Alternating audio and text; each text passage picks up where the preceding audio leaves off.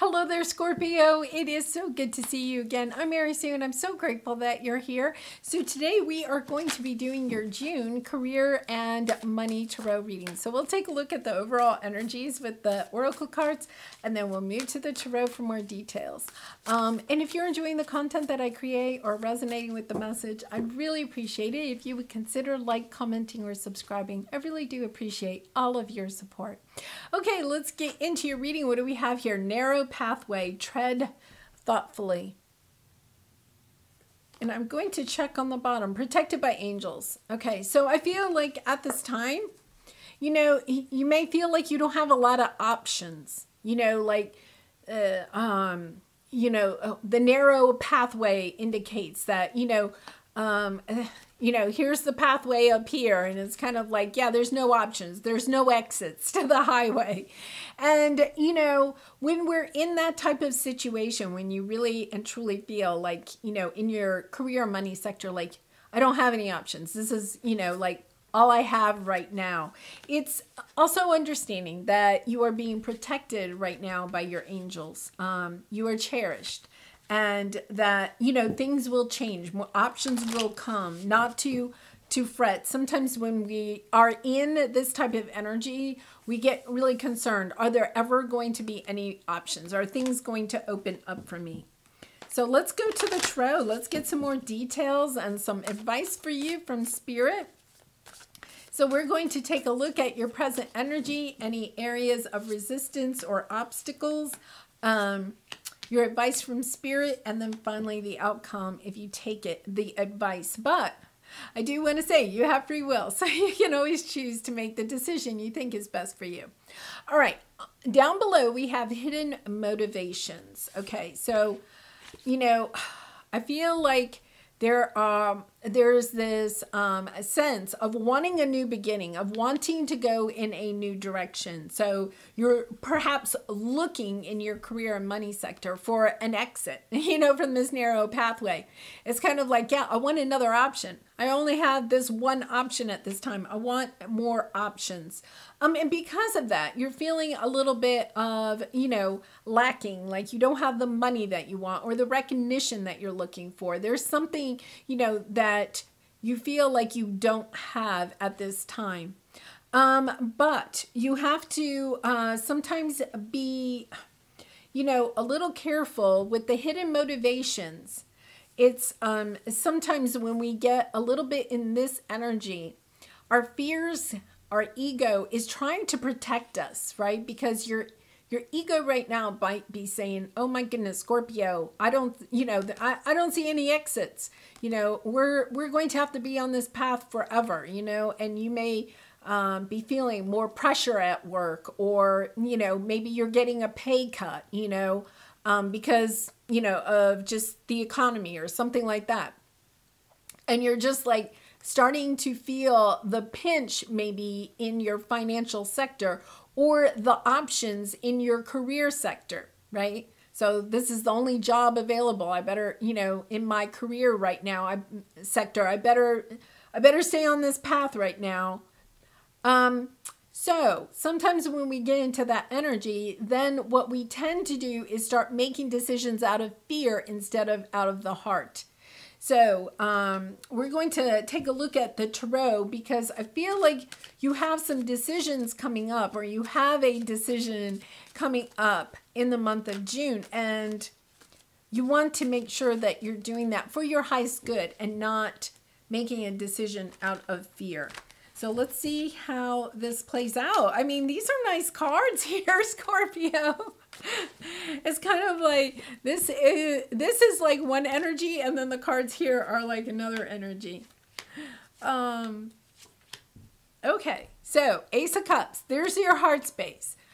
Putting the love into whatever the situation is. Not, as much as you possibly can. Try to alleviate the fears, and that can be difficult, especially when money is, your money or your options are kind of tight. That can be really difficult. Sometimes when we get into that energy, it really is about talking to your spirit guides and angels and asking for their help.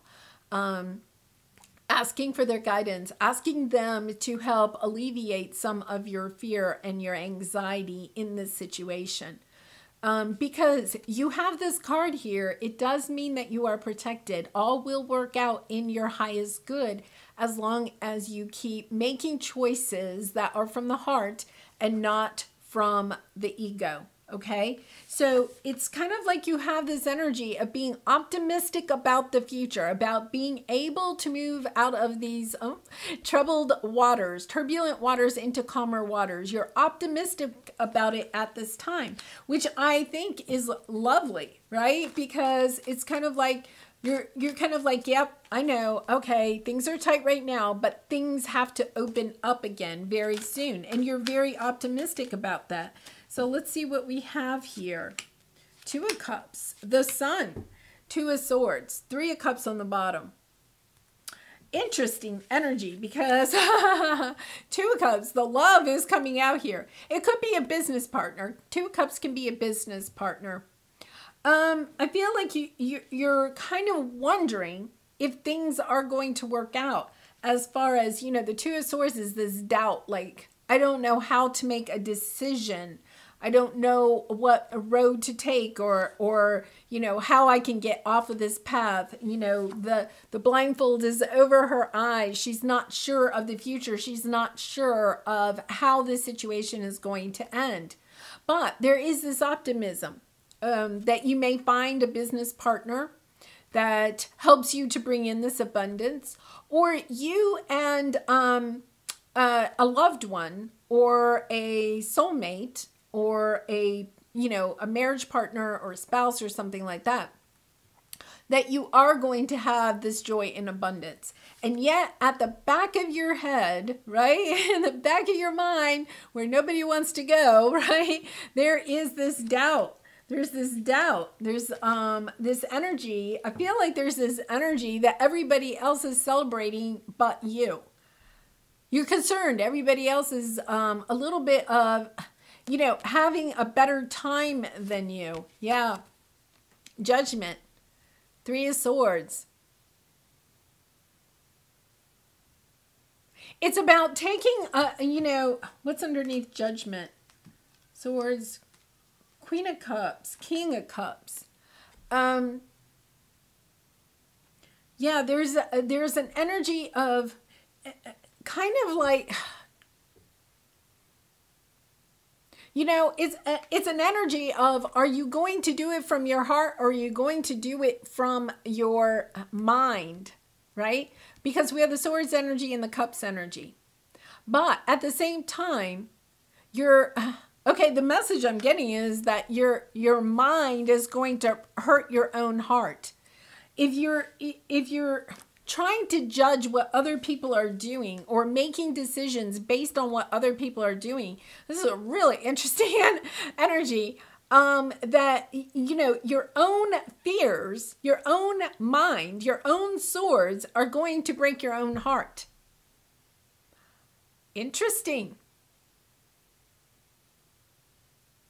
It's about staying in your heart space. Staying in this positive energy about, I know that I am going to bring in this joy and abundance with my business partner or my soulmate, whatever. You know, I feel like this Three of Cups is kind of like a competitive energy. It's like us versus them, okay? It's like us versus them. And it's kind of like, you know, oh my goodness. Oh, that's terrible that I can't remember. You know, David and Goliath. Thank you. David and Goliath. It's kind of a little bit like that. You know, it's kind of like we're smaller, right? We're smaller over here. They're bigger over here. They've got more going on.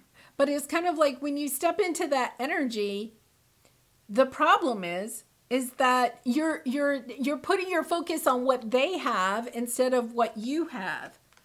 Yeah, it's about not judging yourself, comparing yourself to other people.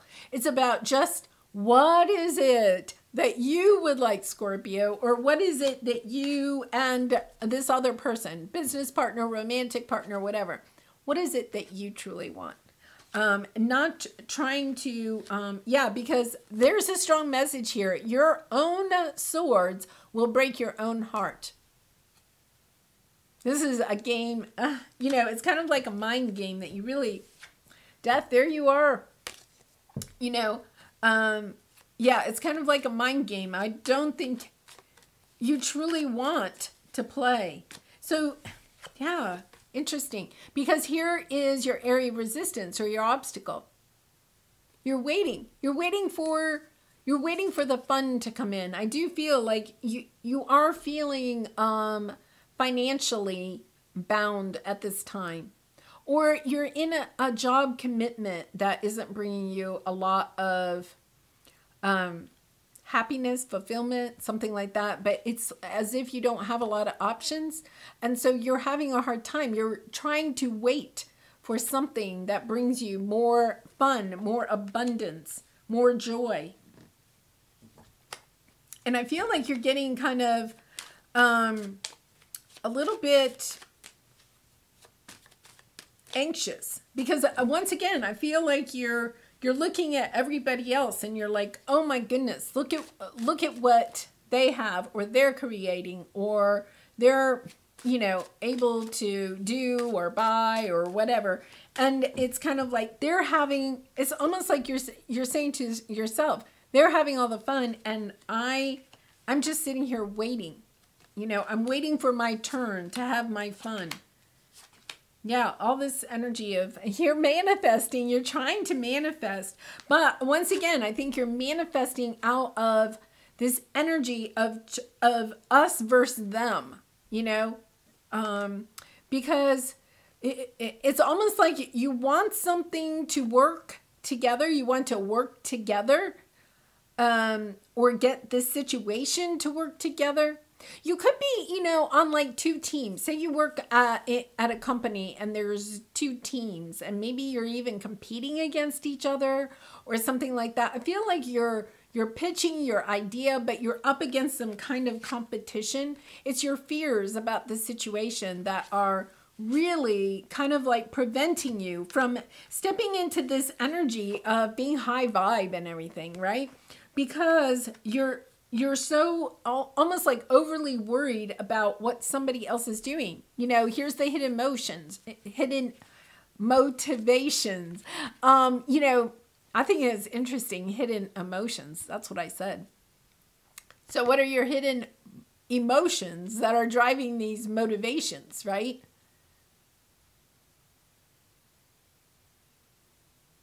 Yeah, it's the strong sense of get committed to what it is that you truly believe. It's becoming truly in alignment with what is good for you, and taking the focus off of what is everybody else creating, what is everybody else doing, you know, and kind of like, you know, you know, a lot of times people appear to be having more fun or having more success or more fulfillment than they really are, right? Keep that in mind too, that, you know, sometimes they could have the hidden motivations, acting as if, you know, everything is really hunky-dory and maybe it really truly isn't. You know, they could just be hiding it very well. Yeah. Oh my gosh. Eight of Swords. The only thing that's holding you back is your self-doubt that you can create this. Look at this. You're getting really determined to build the stable family, nurturing home that you would like to build. You have the Queen of Pentacles and the Empress right next to each other. The Queen of Pentacles is nurturing, home and hearth, you know, builds a really lovely home environment for herself and her family, very grounded, very determined. Here you have the King of Swords, the Queen of Pentacles, and the Empress. You know, being really determined, really going within and asking yourself, well, what does it mean? What is it that I am really trying to create the type of life that you're trying to create, how this affects, your home environment, the people that are in your home, the type of home that you have. There's this sense of nurturing it, of almost like birthing, if you will. And some of you may even, find yourself pregnant soon. It's like this energy of, okay, I'm not going to worry about what everybody else is doing. What I need to do is just be committed to me. Be committed to my, the Hierophant is also, this is almost, it's not a love reading, okay? But it is this energy of being committed to the people in your life that you want to be committed to. Whether you're married, you have children, family, friends, relationships. It's like, okay, I'm going to be committed to that. Some of you might be looking at other people in your same age group or something. There is a little bit of, okay, I'm looking at them and where are they in their life? And there's this sense of competing, and the advice here is really strong about, no, be committed to you. Be committed to what it is that is really important to you. Really important to you. Figure out, what is your sun? The sun is everything you could ever imagine. What is it that you want? And then being really committed to that, making decisions based on that. Understanding, I feel like you're on this narrow pathway right now because you don't have a lot of options open to you. And one of the reasons is because I feel like your angels know that at this time you may be kind of like comparing yourself to a lot of other different people, either at work, family, friends, whatever, social group, whatever. You're kind of like almost like comparing yourself. So the angels are saying, okay, we're just going to take Scorpio onto this narrow path where there are no options until Scorpio figures out exactly what is it really important to them. It's like when you step into this energy of saying, okay, what's really important? When I get down to my core values, your core values, not the core values of your family or your friends or your society or the people you work with, when you get committed to what is really important to you, guess what? The options open up. You really are being protected. I know some of you are going to be sitting there going, Mary Sue, seriously? Why would they cut off my options? They're cutting off your options because they're trying to protect you from taking a wrong option. Because at this time, just see how this works, right? You're making choices not based on what is best for your higher good or what is best for your family, right? You're making decisions based on, hidden motivations, fear of not fitting in or fear of not having what everybody else has. But you, Scorpio, just ask yourself, okay, say you have a friend that just got a brand new fancy sports car or whatever. And you're just like, we all go there, right? Oh my goodness, I wish I had that car, That's such a great car, wish I had that car. So, okay, give yourself, 5 minutes with that. And then ask yourself, do you really want that car? The car is so small. It only holds 2 teeny tiny suitcases. When you go on a trip, you might want to take 5 suitcases, right? When you go to the grocery store, you can only get a few things. You can't get, if paper towels are on sale, if you buy, 12 rolls, right, or something, you can't take advantage of that bargain, right? I don't know. Because, your car is so small. It's so low to the ground. It hurts when you get in and out of it. It's so difficult to get in and out of. If you do have a baby, sorry, but you're not going to be able to get that baby in that car, It's kind of like when you get realistic about what it is that you really want, I feel like you're going to understand that what you truly want, what is really your core values, what is really important to you, is not what is important to the other people that you are kind of comparing yourself to. And so that's why your angels are keeping your options narrow.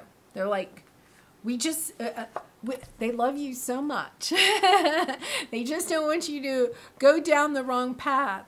So we have friends and family, guides. We have the Nine of Wands. This is kind of like, a long journey of trying to, I feel like you're really and truly figuring out what it is that you truly love, learning what it is that you truly love, and learning how to really love what it is that you love so that you don't self-sabotage yourself. It's, truly healing, understanding, hey, I'm going down a different path than everybody. I like to, drive a minivan instead of a sports car. That's okay. I like my minivan, or whatever it is that you're understanding, that when you heal, when you accept what it is that you truly want and you commit to it, and you don't allow, it's almost like put blinders on, don't allow anybody or your feelings about what other people have that you don't have deter you from what it is that you truly want for yourself. Oh my goodness. Yeah. Knight of Pentacles. This is the long journey. It's a good journey though. The Knight of Pentacles is that wonderful knight that shows us that we're going through a part of our path very slowly, but it's in order to help us to build a strong foundation for the future. It's understanding that pretty soon you will be communicating, okay, and celebrating your decisions. You're not going to be waffling anymore. You're going to make decisions that are really and truly based on what it is that you want for yourself. That, is it's kind of like it's a hard lesson, isn't it, Scorpio? Because, today we are so bombarded with social media and stuff like that. Commercials that tell us what we're supposed to buy and look like and want to go, where we're supposed to want to go and who we're supposed to want to be with. There's this energy of really kind of like sitting with what it is that you truly want. Yeah. Okay, how can I surrender even more in this moment? It is essential to have clear, strong intentions of what we desire, but it's equally important for us to detach from the outcome. It's time to surrender. Let the universe have some breathing room to work. Let go of the wheel and trust so deeply that your trust turns into gratitude for what you cannot see yet, but is coming. Yeah, because, sometimes when things are not coming in as quickly as we want them to, right? Then we get kind of impatient and we're like, okay, well, what does everybody else have? And we get kind of fixated on that. You have some really nice stuff coming in because look at, I really do for some of you, I feel like this is almost like a family reading, like it's your career money, but I feel like it's almost like a family type of energy here. Find your star family in this cosmic game of hide and seek. And if you feel like you're not fitting in, like you haven't found your family yet, you're looking for your family, I feel like when you commit to what it is that is your true beliefs, right? Your core values, not the core values of your family, not the core values of your friends. What is important to Scorpio, then you will find your star family. They will come in and you will find the people. Sometimes we want to drive the same car as the people we hang out with, right? Because we want to feel like we fit in. Or we want to wear the same kind of clothes or something like that. It's about stepping into, what, that just really doesn't work for me. All my friends drive sport cars, but I really like a minivan. It feels safer and it's bigger and, I like to go and buy a lot of flowers and, it gives me a lot more space. I sit up higher. It's kind of this energy of, well, why am I going to drive a sports car if I really like a minivan, And if my friends are going to make fun of me because of what I'm driving, then are they really my friends? You know, I mean, we all kind of like, you know, might kid each other, that sibling rivalry kind of kidding. But I feel like there is this energy of, you know, I'm really going to go my way and, you know, and live my life by my core values instead of what everybody else wants. All right, I am always ready to take advantage of opportunities presented to me. And I do feel like when you step into this energy of committing to yourself, to your beliefs, then all of a sudden these opportunities, I'm not kidding, Scorpio, I feel like they just, you know, this narrow pathway all of a sudden has all these exits, you know, good opportunities are on your way. Really lovely energy. All right, I'm leaving it there, Scorpio. I do wish you so much love and light in this situation. Please be kind and compassionate with yourself while you're going through this, because I think, you know, you are doing some inner work here when you're trying to figure out what's really important to you.